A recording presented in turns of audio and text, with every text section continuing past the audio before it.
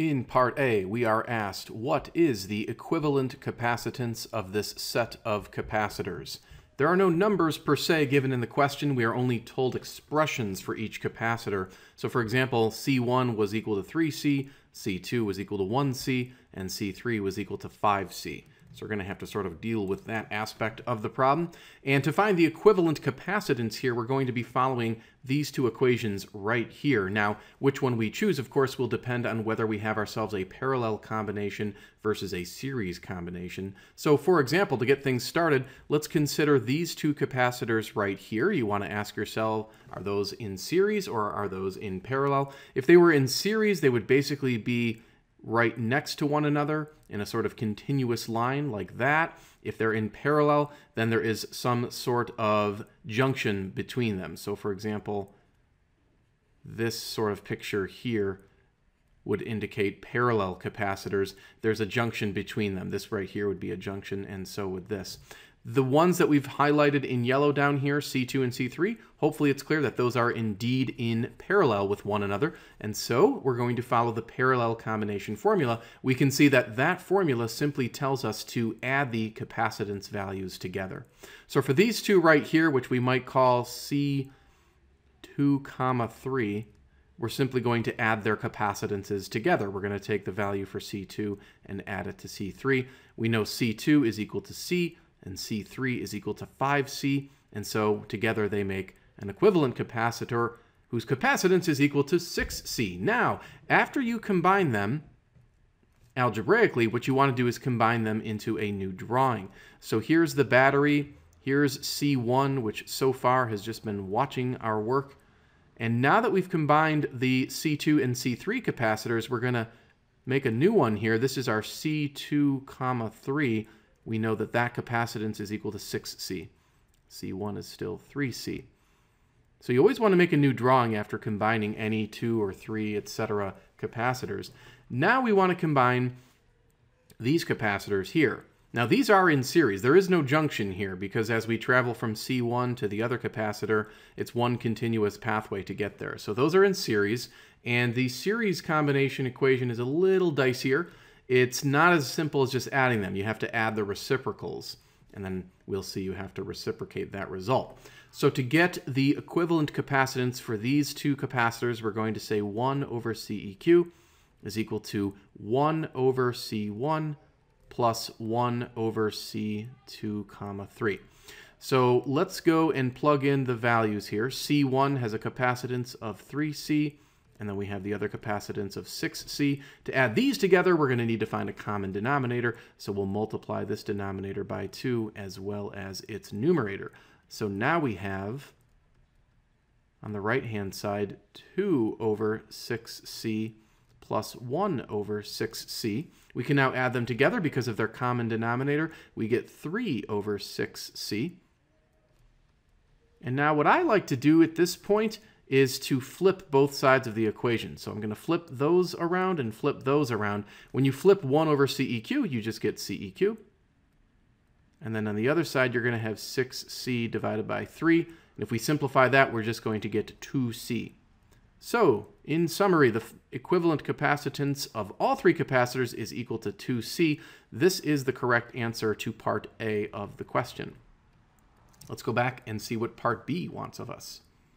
Part B says to state the ranking of the capacitors according to the charge they store from largest to smallest. Now, to talk about charge, we're going to have to consider this equation right here. And in fact, if we're going to look at that equation in terms of charge, we might also want to solve it for charge. So if we multiply both sides of that by delta V, those delta V's would cancel. And we can see that another version of this equation is that the charge equals C times delta V. So we're going to keep that equation in mind along with its original form. Now, to use the charge equation, we got to go back and take a look at our diagram here. Remember, we said that after you combine capacitors algebraically, you want to combine them into a new drawing. So our final drawing would actually look something like this. We have one capacitor whose capacitance we just figured out is 2C. And then we have this battery right here, and we can call the potential difference supplied by that battery delta V.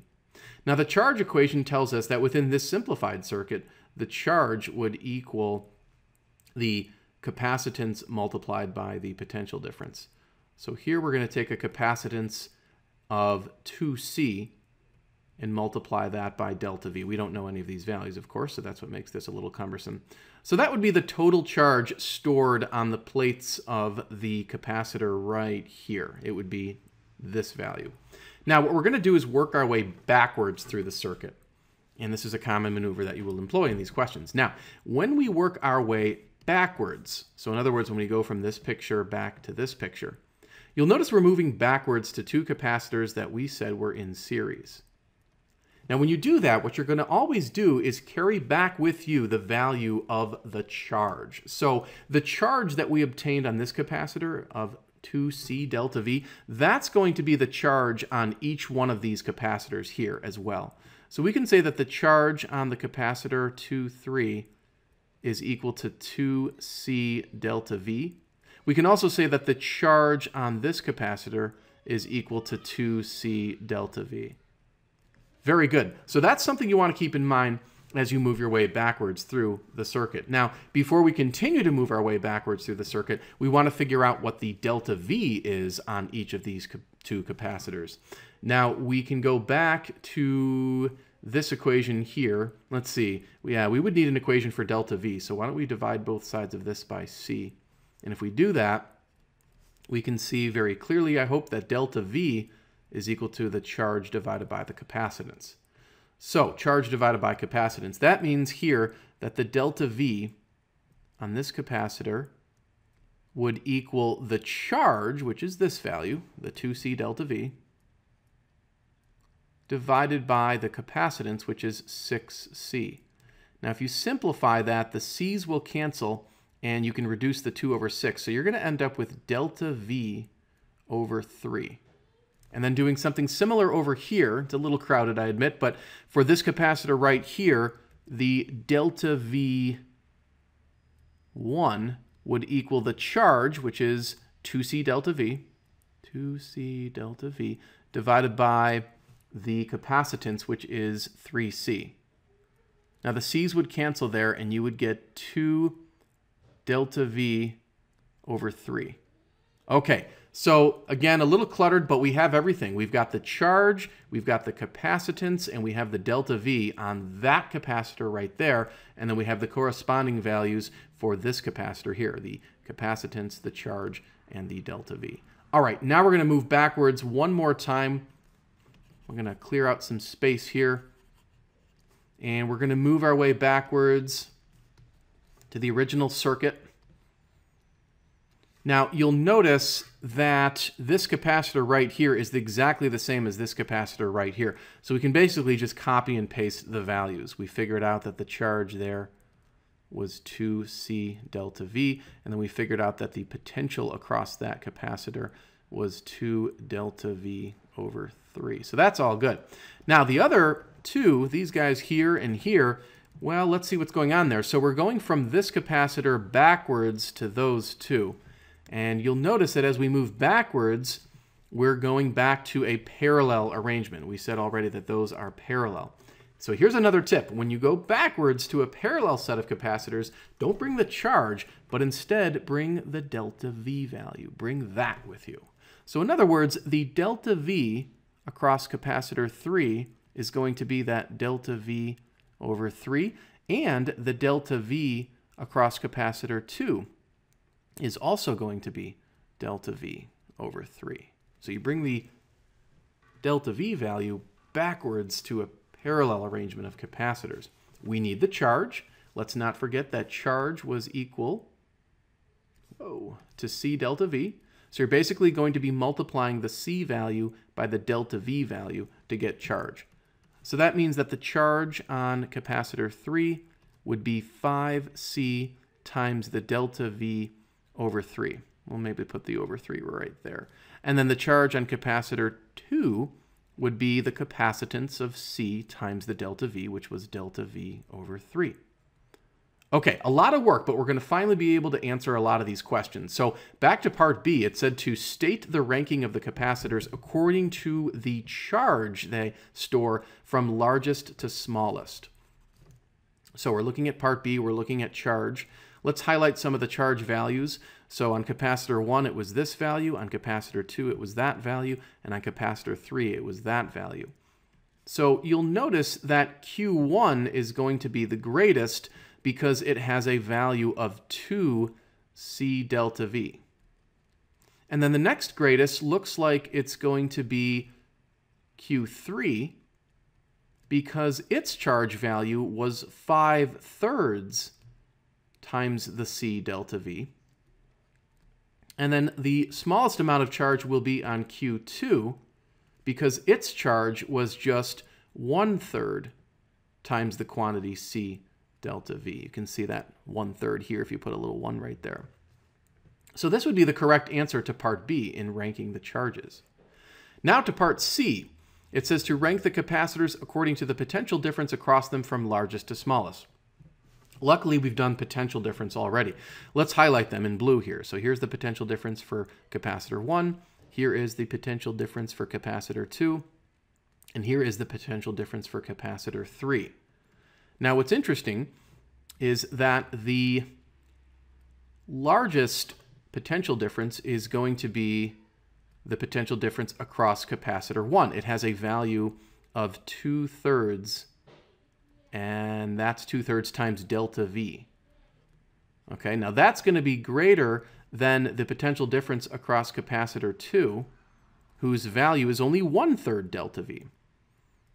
1/3 delta V. But then that's going to be equal to the potential difference across capacitor 3 because that also has a value of 1/3 delta V. So there's a bit of a tie there going on. So this would be the correct answer to part C of the question.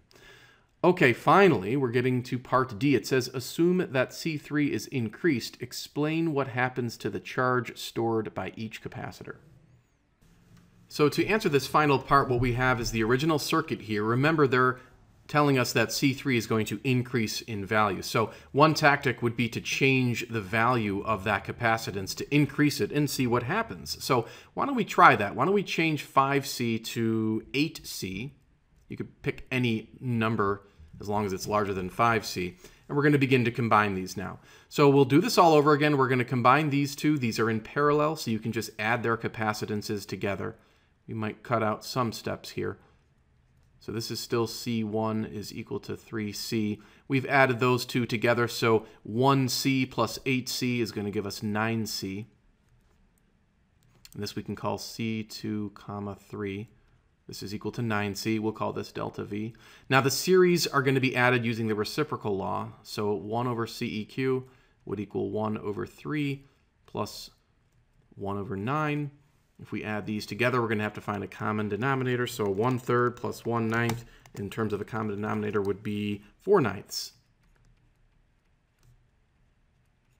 And we forgot the C's here. That was silly. So this would be 4 over 9C. And then we reciprocate both sides, and we get 9/4 C as the equivalent capacitance. So if we draw that circuit in its final form, we would have just a single capacitor here. And this is what we'll just call CEQ is equal to 9/4 or 9C over 4. Okay, we have to work our way backwards eventually. We're going to go ahead and first calculate the charge on that capacitor. We'll just call that QEQ. Remember, charge is capacitance times delta V. So that would be the charge on that equivalent capacitor. When we work our way backwards, the charge will carry with us. So we're going to carry that charge with us of 9C delta V over 4. And this would now also be the charge present on this capacitor.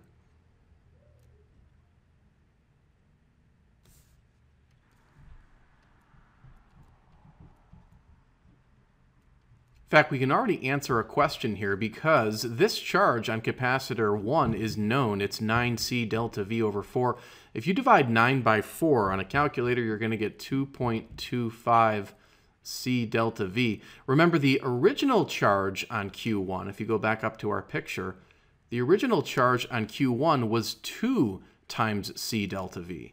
Well, this is now bigger because it's 2.25 C delta V. So we can already conclude here that Q1 will increase. So that's part of the answer to part D. Let's find out what happens to the other charges, and to do that, we're going to have to examine this capacitor right here. And we're going to need to calculate the delta V, the potential difference on that capacitor. We know that delta V is equal to the charge over the capacitance. So, to get the delta V here, we're going to take the charge. Oh, this is going to get fun, huh? It's 9C delta V over 4, and then put that over the capacitance, which is just 9C.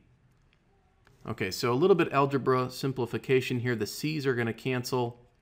It looks like the 9's are going to cancel as well, so you're going to get delta V over 4.